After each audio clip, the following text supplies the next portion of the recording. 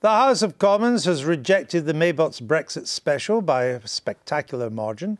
Various factions are now keen to push their alternatives.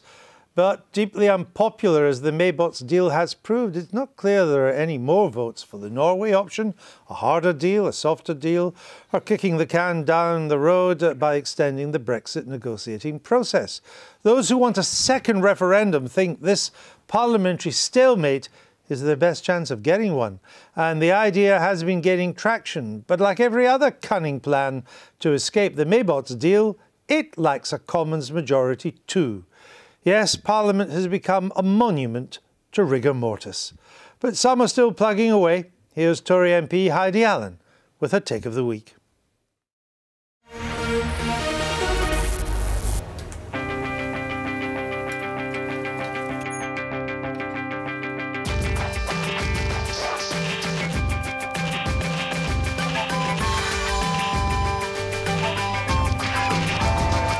Let's face it, Brexit is a dog's breakfast. The Prime Minister cooked up a deal before Christmas in a heroic attempt to find compromise, but in a divided country and a divided Parliament, it failed.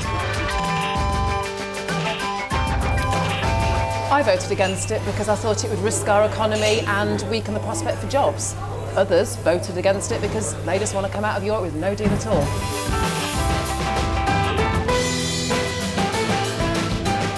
Trying to serve sushi to some and sausages to others was always going to be difficult.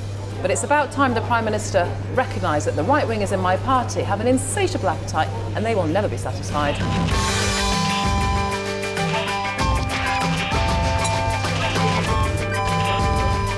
So let's digest the last few weeks. So we've got a government with a deal that can't be passed, a clock that's ticking, and an opposition leader, let's face it, incapable of cooking up anything better.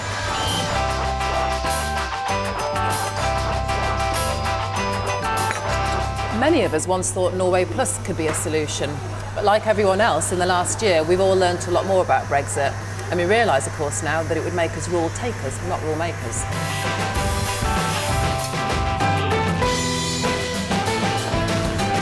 So it's time to stop the clock and go back to the people.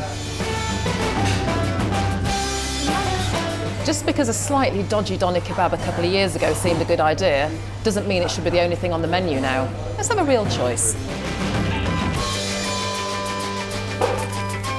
It's time for Parliament to give people the right to vote. Let them have the final say on their future.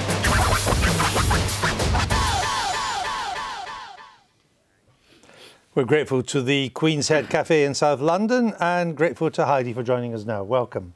So, a second referendum, what would the question be?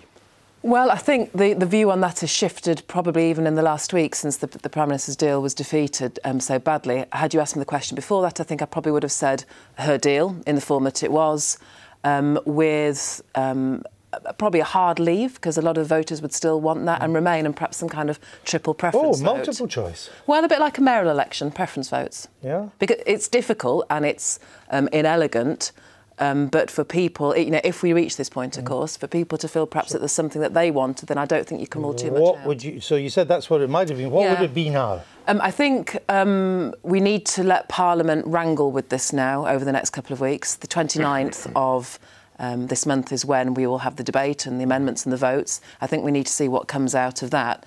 I don't see now, honestly, how the Prime Minister's deal could be on the ballot paper, given the huge defeat that it's... You don't think she's going to be able to put it together with these talks reaching out beyond the Tories? You don't think that's going to happen? I don't... Not to resurrect that deal. You know, had there been 50 votes in it, perhaps you could tweak it, but I think it's too far away. Yeah, that might. She could be, but he's got 230. Yeah, it's too far a bridge to gap. So, Michael, parliamentary stalemate.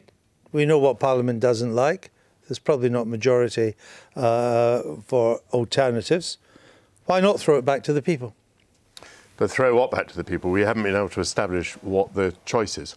We know that people who have always been Remain and who lost the referendum want to have another go. Sometimes people say it's the best of three because what they really want is that as soon as they get a referendum that turns out their way, that'll be the end of it. There'll be no talk about further referendums after that.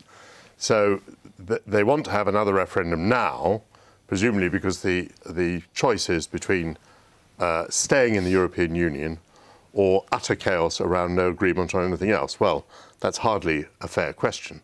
I mean, I could just about see how you could argue that once Parliament has reached a position, you could offer that as a choice to remaining in the European Union, although it would still be completely unfair because people were told at the referendum that their choice would be absolutely final. By the way, this is for me Groundhog Day. Every time I come on the show, there's someone sitting on that sofa talking about the need for another referendum.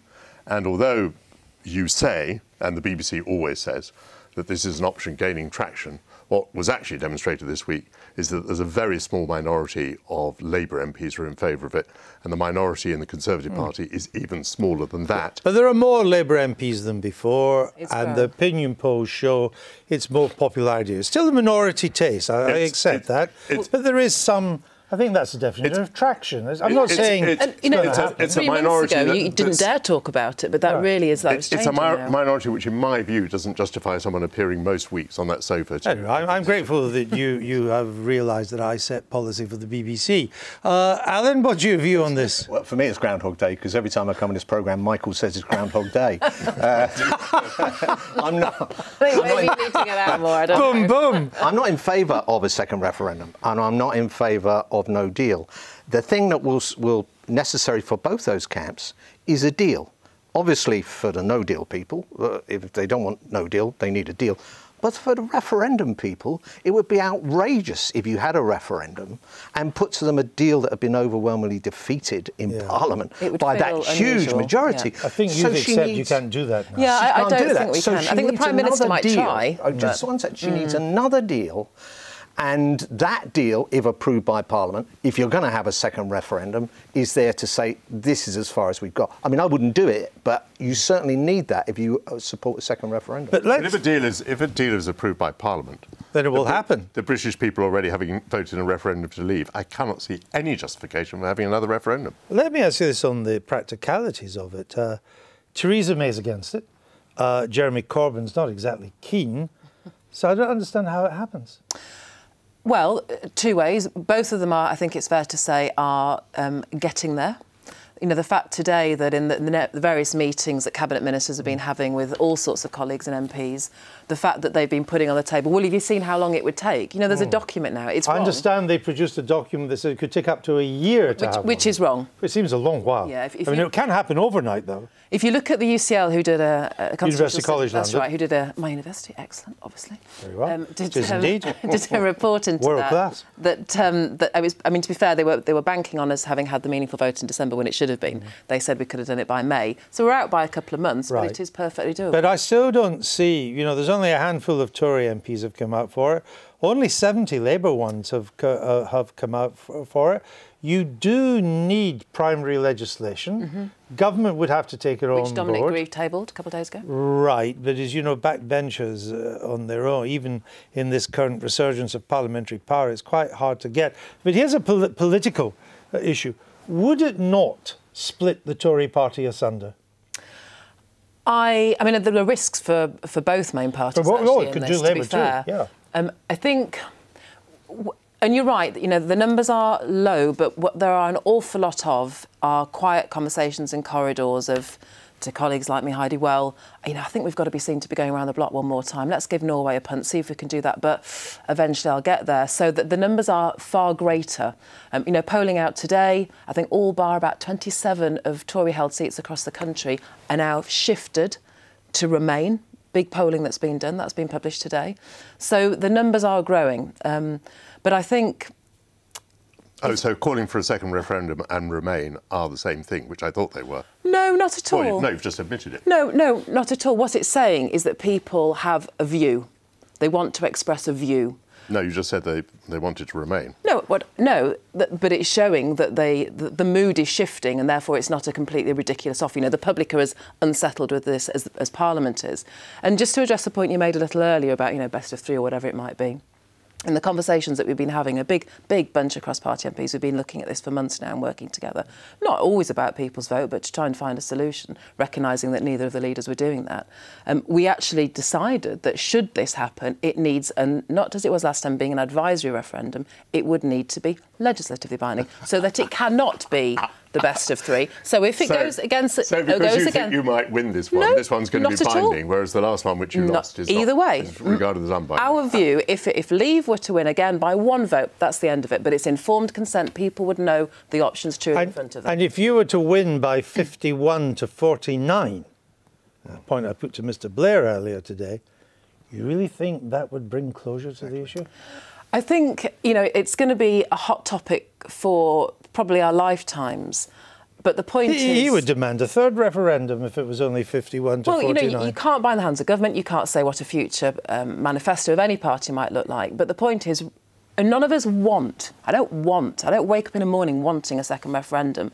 But I see colleagues around me... But you haven't been able... Apart from the possibility that people would vote to remain, you haven't at all been able to explain what is the other thing that they're being given the option of voting for.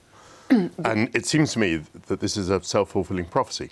I mean, if there is nothing to offer them, then it's not a fair vote. You can't say, well, it's either remain or complete chaos. If, on the other hand, Parliament comes to a conclusion, then I see no reason why you should have a second referendum. No, and I completely agree with you, but I think the point is it feels like we're going round and round in circles, and I'm not sure we will find that conclusion. I was saying to Heidi earlier, you know, I very much respect Heidi, and I was surprised that she voted against the deal. I was surprised people like Mark Harper, there was a list of names there.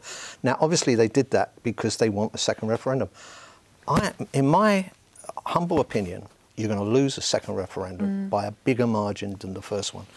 I mean, not only was take back control devastating, those three words, with people who wanted to remain having to explain a quite complex thing about customs unions and trade and the rest of it. Not quite so sexy, is it? If you add to take back control to, we already told them once, I mean, I tell you, you'll have a lot. Tell them again, louder. You'll have a lot of Remainers who will be voting to leave. So I really can't get this. And a lot of very good friends of mine are taking this view. Whereas for my view, it solves nothing. You're still going to have, as I say, you have to have a deal anyway, because there has to be something there as an alternative, surely. But, and all of these arguments are right. But the inelegant, practical truth of the matter is, if Parliament, if we can't get our act together, which is looking more and more likely, and I'm afraid our Prime Minister has wasted a lot of time by trying to compromise with people who were not in the mood compromising, delaying it from December. There was no need to you're going to vote down everything else. So until you get a second referendum. That's wrong. That's wrong. Some of us might, I wouldn't. Yeah. Should Mrs May resign and let somebody else have a go? No, because I think we're at such a critical point now. There is nobody with better relationships with EU leaders than her. I think to put in a new person at this stage would be... Yeah. I think she has a good relationship with Mr Macron and Angela Merkel? Well, it's good, developed, whatever word you want to use to describe it. Putting in a brand new person, I don't, you know, starting relationships. But that relationship isn't, at the moment, the important one. The important relationship at the moment is anyone who might be able to cobble together a deal, and the deal that you might cobble together might be very, very different from the Prime Minister's deal. Yeah. I mean, I'm dismayed to find the Prime Minister in any way clinging to a deal that was defeated by 230. I mean, this to me is absolute cloud cuckoo land. So you need someone, I'm afraid, who has none of that baggage, who's just able to say, well, I'm now willing to look at anything on which the House of Commons could agree. I'm simply going to be an honest broker and try and find that. And that clearly isn't Mrs May. Well, we need to see, to be fair, how she responds in the next few days. We are seeing. We will move on to the next stage. We need to move on to the next item. Heidi, thank you for being with us.